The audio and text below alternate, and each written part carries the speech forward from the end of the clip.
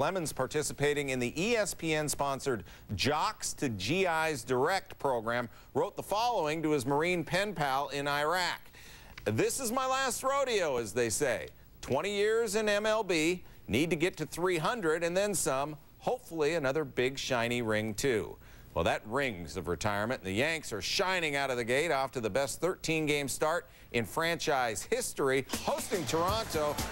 Rocket not on the mound. Perfect. He's not on the hill. David Wells has won his last 6 starts. Hadn't given up a homer this season until he faced Carlos Delgado in the top of the 5th with 2 on. Delgado's 5th. Blue Jays up a 5 spot. Bottom 9. Here come the Pinstripers. Down 7-5. Alfonso Soriano dancing solo, leading off the inning with his 4th big fly. Kelvin Escobar shakes it off, and with runners on 1st and 3rd, tells Jorge Posada to iron my shirt. Posada goes 0 for 5. Jays snap a 6-game losing streak with the 7-6 win. The bullpen by committee hosting the Devil Rays. Foul ball stuck on the Fenway railing, and boy, is that symbolic. Apropos so much, can't quite get it. Bottom 3, Boston down 3-0 Manny. First ever into the monster seats. Solo shot is second. He hit that one wicked high. Red Sox fans not giving up, still trying to get that ball. Using the fans by committee method to get the souvenir. 4-4 in the 8th. Jeremy Giambi batting 138 coming in. Off the wall, Shea Hillenbrand scores. Red Sox up 5-4. It's a 4-run Boston 8th. New ownership, very friendly at Fenway. They help out. The really good news, the bullpen pitched 2 1/3 of scoreless relief. It can happen. Angels in Texas. Rangers trying to win 3 straight for the first time this season against Mike Scioscia's team. Bottom 7, A-Rod. Off John Lackey. This after Carl Everett had just homered off Lackey. Back-to-back shots. A-Rod 6th here. It's 6-2 Texas. Bottom 9. Rangers down 9-6 Troy Percival. And Rodriguez gets his second 9-8 Angels. Texas has scored 45 of their 64 runs this season on home runs. That's 70%. Later, tying run on first, 2-1 count. Rookie Mark Teixeira called strike 2. A-Rod's in the dugout. He can't believe it. Troy Percival, you know, he's got a 97-mile-an-hour fastball, and he's not afraid to use it. Angels win 9-8. Percival holds on.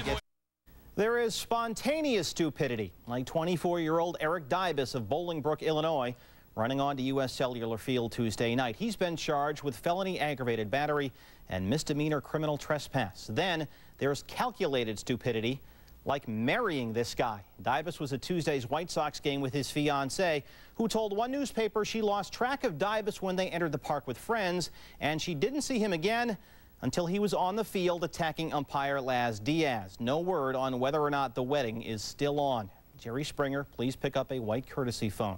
Immediate steps taken by the White Sox for Wednesday's game against the Royals included checking ticket stubs more frequently and 2 extra people watching each foul line. Bottom 4, Carlos Lee. Angel Baroa, a throw in the dirt. Frank Thomas comes in, hurt so good. White Sox up 2-1. Still on the 4th now. It's Joe Creedy up for the White Sox. Into the hole. Baroa, full extension. Throw gets by Mike Sweeney, though. Maglio Ordonez scores. Mags, it's 3-1 Chicago. Top 8 now, Angel Baroa. Off Damaso Marte, his first major league home run, and it was a good one, tied it at 3. They were loaded in the 9th. Tony Pena wants 5 infielders. It's a Frank Thomas shift, the big hurt shift. Thomas facing Jason Grimsley. To right, only 2 outfielders out there, so Michael Tucker got to run all the way over, fighting that wind. Tony Graffinino scores. White Sox win 4-3. Mike Sweeney said it was nice to play a baseball game in Chicago without a fan running on the field. Fans stayed in their seats this time. Oakland at Seattle. Tim Hudson in his first start this season against the M's gave up nothing earned over 8. Second start was repeat performance, like everything was working, and I mean everything. John Olerud gets picked after the fake to 3rd. Hudson goes 8 again, gives up 1 earned, strikes out 7, and gets the glovely play by Miguel Tejada, who gets Ichiro say sayonara to the 6-game losing streak. Athletics win it 4-1. Best record in baseball belongs to the Giants, who are hosting the Astros. San Francisco up 5 in the top of the 5th. Kurt Reeder's first pitch to Craig Biggio is one he wishes he had back. A 3-run shot, Biggio's 4th of the season. Still in the 5th, Jeff Kent against his former team. Another first pitch knock, a 2-run double to tie it.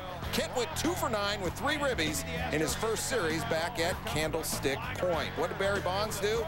he rested. What did Orlando Merced do? He knocked in what proved to be the winning run. Richard Hidalgo scores it. 8-5 final, just the second loss of the season for the Giants.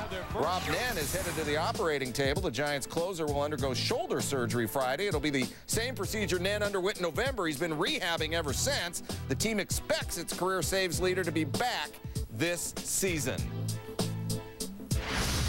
Dodgers hoping to end a 4-game losing streak, middle of a 3-game visit from the Padres. Top 4, Kazushii strikes out Xavier Nady. Paul LaDuca gets Rondell White. That's a strike amount for him out. Ishii allowed only 3 hits and 7 shutout innings, struck out 5. Bottom 6, taking a bite out of crime. Fred McGriff off Brian Lawrence. Doubles to right, scores Sean Green. Brian Jordan coming home. Gary Barnett, watch out! Oh, Brian Jordan, he's a football player. Dodgers win 3-0. She hitting 188.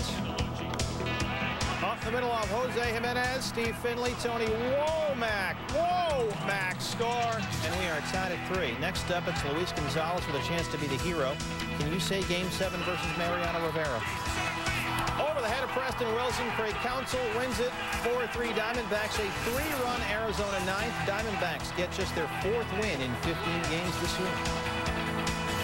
Philadelphia has won 4 straight. Florida has lost 3 straight. Pudge Rodriguez with just 1 hit in his last 6 games. Top 5, 2-zip, deep sea fish, and with 2 outs, it's not deep, but it is a base hit for Irod, who went 2 for 4, and he stole a base. In fact, he stole it right after that hit, and right before that hit by Juan Encarnacion. Pudge makes it 3-zip, but Juan will not make it to second. Ricky Leday is going to nail it. Inning over, but so was the game with Brad Penny pitching the way he did. Freezes Pat Burrell, one of his 8 Ks over 7 innings. Florida ends Philly's win streak. Sosa's first at-bat, 2 on. Sammy has back scratch fever. Home run number 502. It's Sammy's 3rd home run and 10 at-bats against Paul Wilson, who lasted less than 4. Bottom 7, 7-2 Cubs, and that fever is spreading. Moises Alou going yard on John Riedling with 2 on. Alou's first of the year. The Cubs commit 2 errors, walk 7, and hit 2, and they still win it 10-4.